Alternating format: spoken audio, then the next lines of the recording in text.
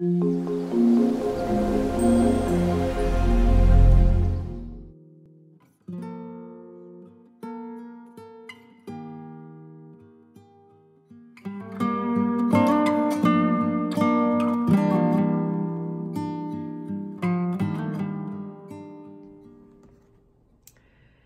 everyone, and welcome to Dandelion Lessons here on YouTube. And it is a snowy and very cold day here. Both my husband and I are working from home today, which is kind of nice, so it's cozy. Looking at my window at the bird feeders, and there is a beautiful mourning dove with her rosy breast sitting on top. It's just, yeah, kind of a cold, blustery day. And oh, that's funny, a grackle just came, which is unusual for this time of year. Anyway, so today I wanted to start by reading you something from a book that I really love. And the name of the book is called To Bless the Space Between Us. And it was written by John O'Donohue, who is a favorite author of mine. Also a wonderful poet. He died several years ago now. But I recently listened again to his podcast interview with Krista Tippett at On Being. And if you've never listened to Krista Tippett's interviews, they're just wonderful. And you can find them wherever you listen to podcasts, or also on her website, which is onbeing.org. So anyways, I was listening again. It reminded me of this book. And so I took it down again, and I was reading through it last night. And there's one that I want to read to you, and then I'm going to use it as a jumping off point. And so this one is called For the Artist at the Start of Day. So I'm just going to read it, and then we'll talk about it when I'm done. May morning be astir with a harvest of night, your mind quickening to the eros of a new question, your eyes seduced by some unintended glimpse that cut right through the surface to a source. May this be a morning of innocent beginning, when the gift within you slips clear of the sticky web of the personal with its hurt and its hauntings, and fixed fortress corners. A morning when you become a pure vessel for what wants to ascend from silence. May your imagination know the grace of perfect danger, to reach beyond imitation and the wheel of repetition, deep into the call of all the unfinished and unsolved, until the veil of the unknown yields and something original begins to stir toward your senses and grow stronger in your heart, in order to come to birth in a clean line of form that claims from time a rhythm not yet heard, that calls space to a different shape. May it be its own force field and dwell uniquely between the heart and the light, to surprise the hungry eye in how deftly it fits about its secret loss. So he has a beautiful way of saying things, and sometimes harder to understand than others, for me anyways. But this one, there are a few parts of it that I just sort of wanted to touch upon, because they have a great deal to do with our creative practice, and especially how we practice it here together, and in a way that, especially these lessons, that is very from our clumsy hearts and from a place of unknowing and no expectations, and from a place that is about the sheer appreciation of our tools and the time we have to spend watching color on paper, and creating beauty in a way that has very little to do with us, except for we're showing up and being the vehicle, right? The catalyst for it to do its magic. So there are also other kinds of lessons that we do here and on Patreon. On my Patreon channel, I have much more structured lessons. I also have Dandelion Lessons there, but we learn a lot of technique. And so we also do other kinds of work, things that are representational, like a landscape or a botanical painting or a painting of a bird. And there we have certain expectations, right? Because we know what the bird looks like that we want to paint, and so we want it to at least resemble it.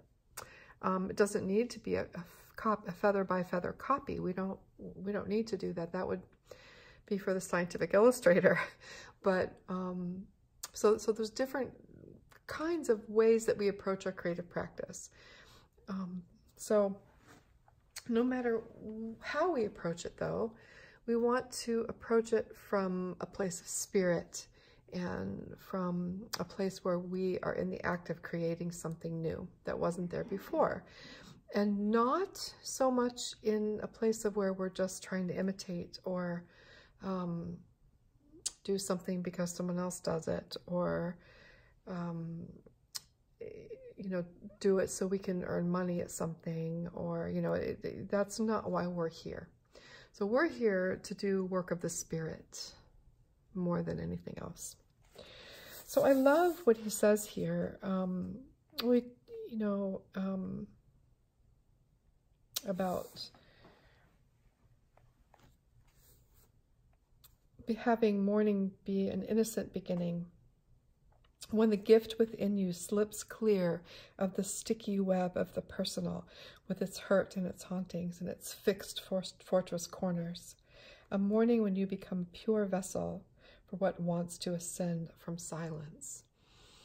And so how do we avoid coming to our practice full of the stuff of this world, of our personal struggles and strifes and our busy days? How do we come to it clear of that? Because what he's saying, and what I know, is that if we can empty our vessel of those things, we can fill it with pure inspiration and creativity, and come from a more pure place when we approach our work. And so one way to do that is to have a meditation practice. And, you know, I really love when I'm faithful to having a meditation practice. And I'm not always, and I let it go. And when I do, I'm usually sorry, and then I try to start it up again. And I'll go through it for a while again, and then I'll let it go. So I'm sure you all had that experience with something too. But what I do notice when I am faithful to it, what a difference it makes. Because what it does, it's not so much about that moment and being able to empty our minds at that moment and have this wonderful meditation session, because for me that never happens. It's constant work for me. But what it does is like anything else, when we show up to do something every day, at least once a day, and we practice it, it becomes something that we're aware of throughout our day. And so we tend to be able to empty or let things go, or just be an observer instead of being affected. And so meditation is really, really good for that. And if you don't have a meditation practice and you would like to try one, there's a great app. You can get it on your iPhone or on any phone, I think, and I think you can even get it online on a computer or on a tablet, and it's called Headspace. And there are many things that you can use on it for free.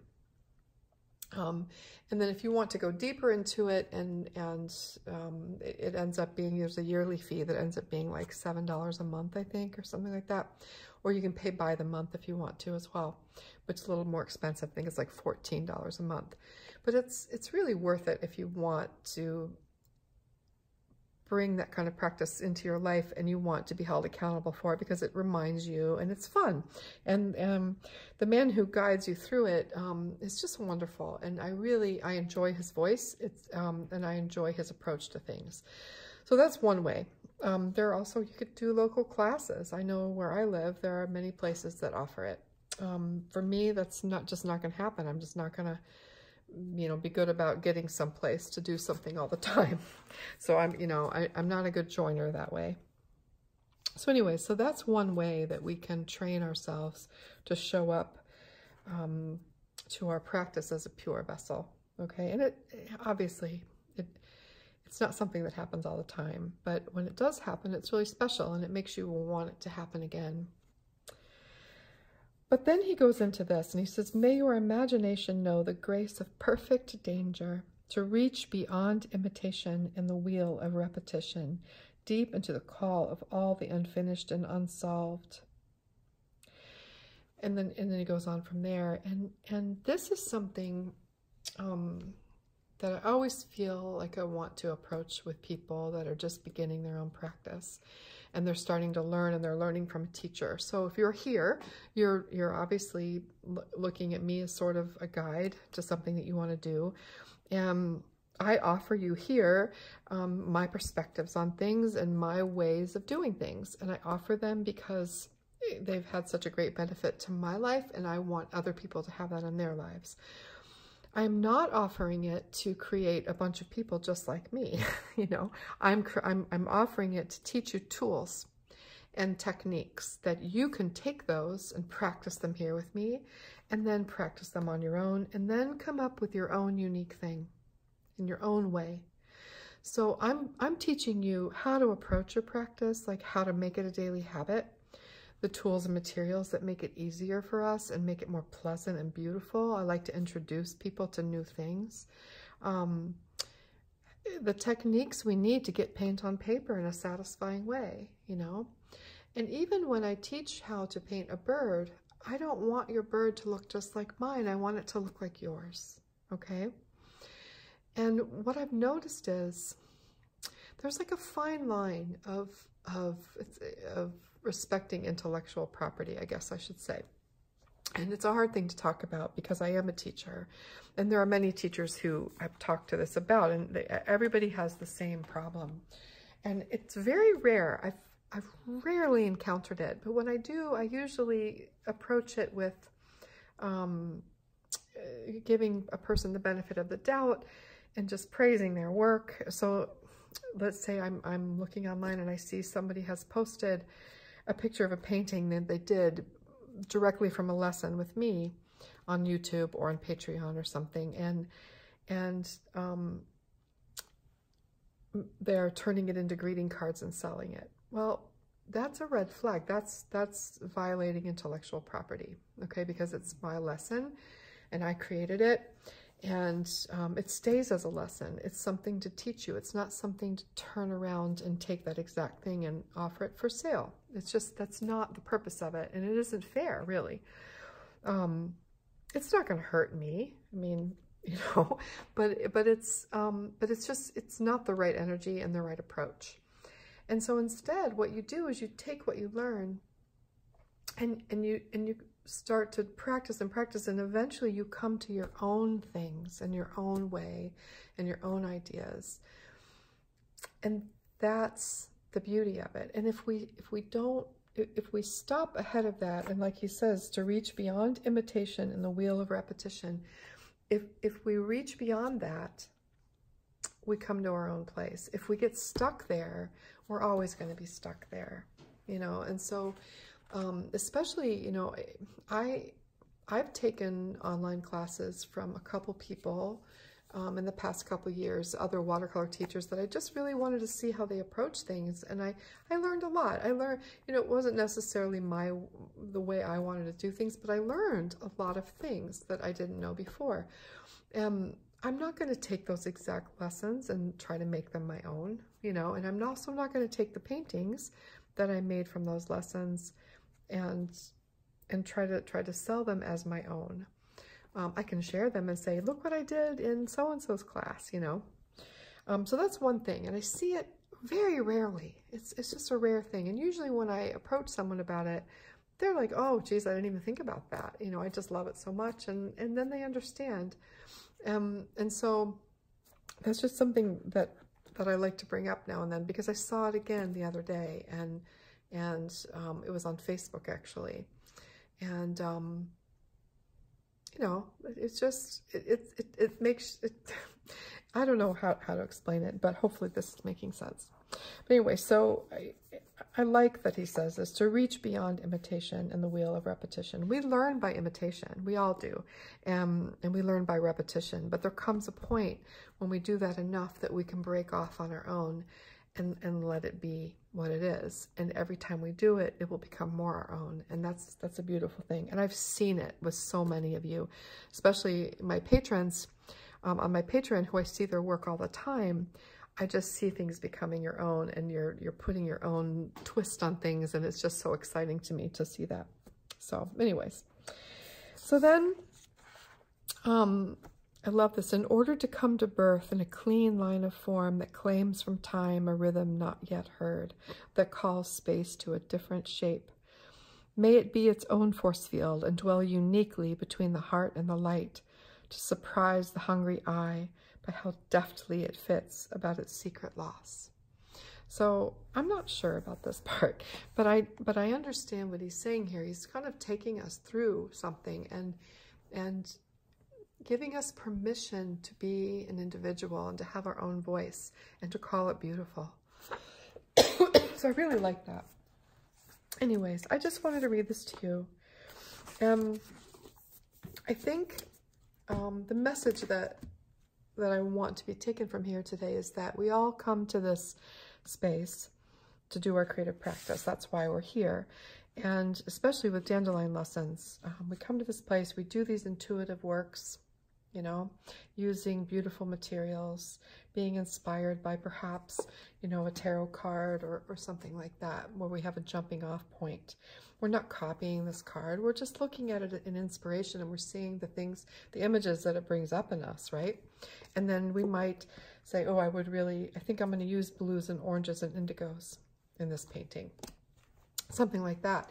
But we're really coming from an intuitive place, and we're having no expectations of what happens on our painting.